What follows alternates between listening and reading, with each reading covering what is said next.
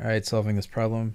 So we can break this down into, we can't quite combine these because they don't have the same base log. So we can do log base 8 over log base 3, or log of 3, times log of 9 over log of 8. So here we can cross these out.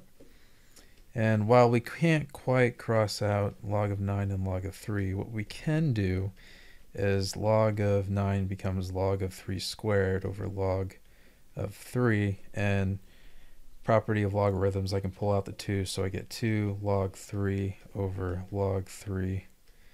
These cancel out and we're simply left with 2, and that's our final solution.